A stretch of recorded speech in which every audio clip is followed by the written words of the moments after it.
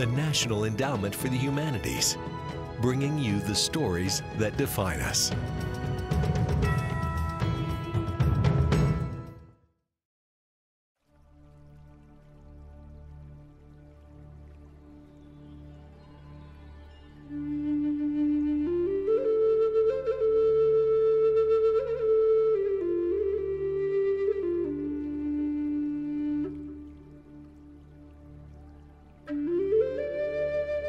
Some of my family and I went to Virginia City to spread awareness of our troubles to any who would be sympathetic. We paraded down the street, and people gathered at the site of another Chief Winnemucca, followed by warriors, his son, and 2 daughters on horses. My father addressed the crowd, proclaiming our tribe's peaceful intentions, and I translated. We were cheered, and people made donations. After all, there were many in favor of naming Virginia City Winnemucca, after my grandfather back when the town was still made of tents. I grew up half in the white man's world, and knew an Indian show was one thing the people of Comstock hadn't seen yet, and they were interested. We ended up in the theater, doing variety shows. We'd play on the new interest in Indians, and do war dances around Confederate soldiers and such. This was about a month before the Union made Nevada a state, to win the Civil War with its silver. An agent told us if we went to San Francisco with him, we'd make plenty of money to settle our people. We went with him, but failed to find any success. Then the agent ran off with our earnings, abandoning us to walk, work, and beg our way back home. During this time, another great tragedy occurred. Many of our men were away on a hunting expedition and returned to find all of the women, children, and elders massacred. It was done by a man named Captain Wells and the Nevada Volunteer Cavalrymen. My mother, sister, and baby brother died that day. This is hard for me to talk about, so I'll just say that after this I left Virginia City to live with my brother Natchez. We had a very hard time not starving that dark, sad winter. In 1866, one of the agents at our reservation sold an Indian man some gunpowder. While headed home, he was shot dead after being seen with it. Our men were wild with this, bent on seeing justice. But it was clear by now that no white men would ever face penalty for killing any of us, though armies were ready to rain down on us at any accusation. So I rushed to the agent's house, coming in the cabin in a panic. I told him what happened and that he must leave. He simply readied his gun and said, "Very well, let them come." The attack did come. An urgent letter arrived from Captain Jerome demanding a meeting with me and my brother to know about the attack on our agent and his men. Oh, I can't tell you how nervous I was, trying to make sense of this letter, for I could hardly read or write. "Can't you talk on paper?" I was asked in panicked voices. Yes, but what will I write with? We got a stick and some fish blood, and I replied as best I could that as soon as my brother arrived, we'd hurry to him to speak. We sent the letter ahead, and I waited for my brother, sick to my stomach with fear. When Natchez arrived, we rode all night as fast as we could to the captain, and explained and begged him for army protection. This is how my people ended up living at the Army Camp McDermott, where we were at least finally fed, sheltered, and clothed for the first time I can remember.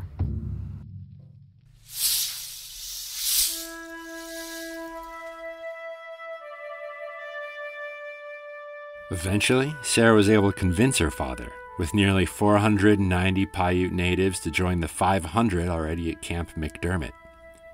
An agency to relocate the natives was established in eastern Oregon, just north of Nevada. It was run by a Mr. Samuel Parrish, who needed an interpreter. So, at her brother Lee's request, Sarah and her father joined him there in 1875. He told the Paiutes he couldn't do much for them, but provide for them to work for themselves. If they could do so, they'd be supported by the American government for a while. And so Sarah reports the Paiutes being happy these short few years after so many of fear and harassment. With seeds and tools, instruction on how to farm and irrigate, and actual teachers in their school building, they at least had the power to better their own lives and had the reward of the fruit of their own labor. Mr. Parrish was sent away, though, reportedly because he was not a Christian. His replacement, Mr. Reinhardt, was another cruel and greedy agent who immediately took the crops they had grown for the winter, locked him away, and said they could buy him back. Of course, they weren't even to be paid in cash, but were paid in portions of their own harvest. The clothes and blankets and other supplies sent to be given to the native people now showed up in a store instead, and the clothes they already owned were sold off their backs to buy food. This type of forced labor and imposed poverty of a people with a different skin color was not a new practice in America after all. It makes the one doing it very rich. And didn't many come west to seek fortune? The Paiute people fell quickly to starvation and dismay under Mr. Reinhardt. When he found out that Sarah tried to report his mismanagement to the soldiers at nearby Camp Harney, she was exiled. She had many visitors from her people begging her to do something to help. Could she ask for help from the soldier fathers at Camp Harney, or go to Washington, D.C. and report to the Big Fathers, as the president and his cabinet were known? But she'd been to Camp Harney, and how could she ever afford to travel to Washington? Sarah finally decided to ignore her band and boldly set off to Malheur. She'd just have to figure out how to get to Washington as she could. She witnessed a meeting of the chiefs there, and heard a man named Oitz urging them to join the Snake Indians, or Bannock Indians as they were called, because under a chief named Buffalo Horn, they were going to fight while they still had strength, before they were all starved to death. The other chiefs didn't support the idea. Those among them who had been to Sacramento, seen the massive civilization, the steamboats, the cannons, and the machine guns, knew it would be extermination. Oitz left with some 25 or 30 men. Sarah's people gathered up all their money to send her to Washington to speak for them. It was $29.25. This small sum in the hands of one of their sisters represented their best hope against either death or slavery.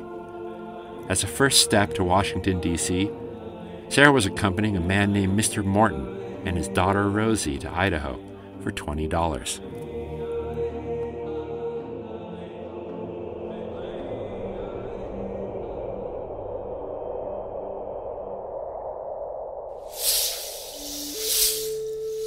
I traveled on.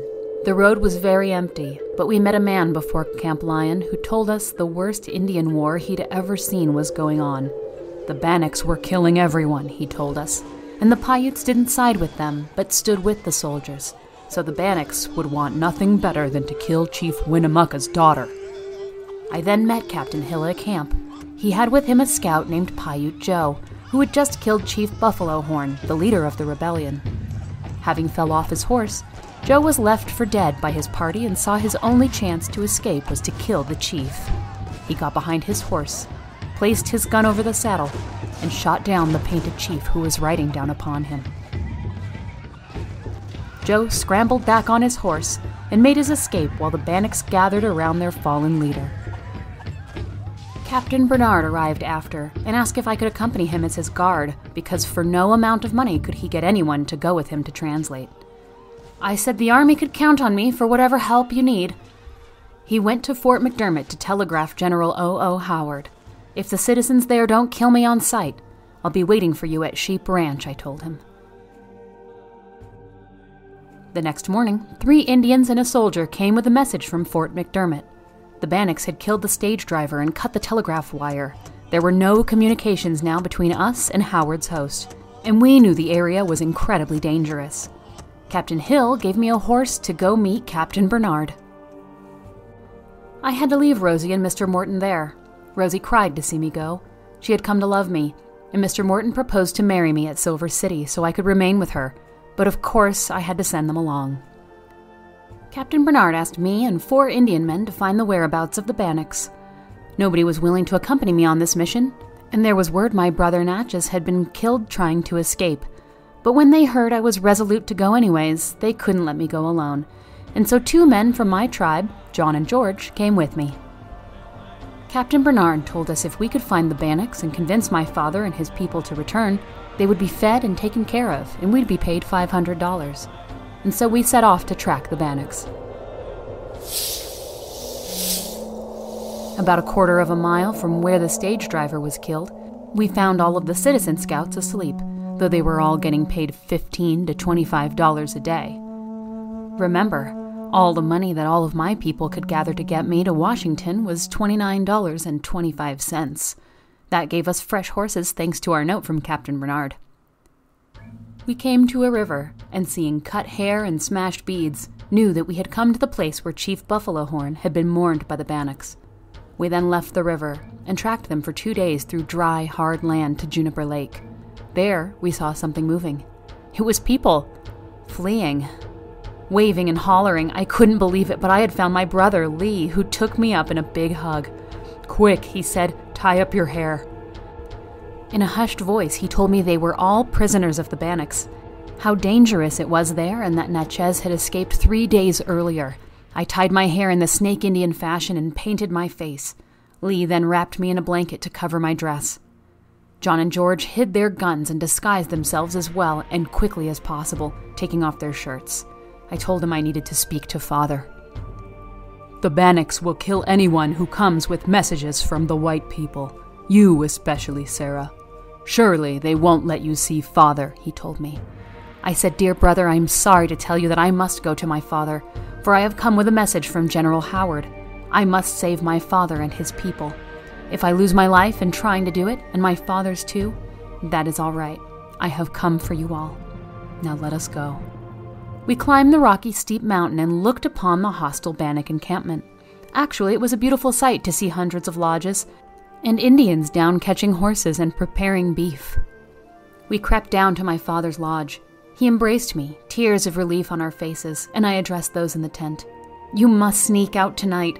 Have all of the women pretend to go wood gathering after dark, then slip out. Meet us at Summit Springs. Whisper the plan amongst yourselves." We then escaped the camp before we could be seen. We found Lee's wife Maddie in the mountains. Father, Maddie, John, George, and I headed to wait for everyone at Summit Springs, but Lee went back to help everyone escape.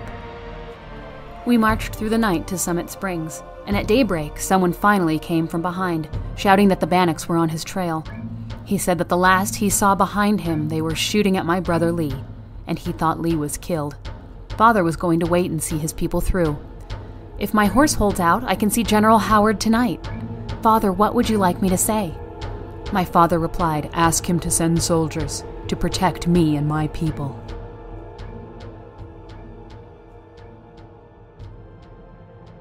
Maddie, now believing her husband dead, rode along with me. We had 75 miles ahead of us with no water. As we rode, we sang aloud, praying to our great Father in the Spirit Land. We came to a small creek where the horses and us could finally drink some water and cool down. We were all about to give out, and the only food we had was a few berries. We got back to Sheep Ranch at about 5:30 p.m. This was the hardest work I ever did for the government. The whole round trip, from 10 o'clock June 13th up to June 15th, was about 223 miles, having been in the saddle night and day. Yes, I went for the government when the officers could not get an Indian man or a white man to go for love or money. I, only an Indian woman, went to save my father and his people.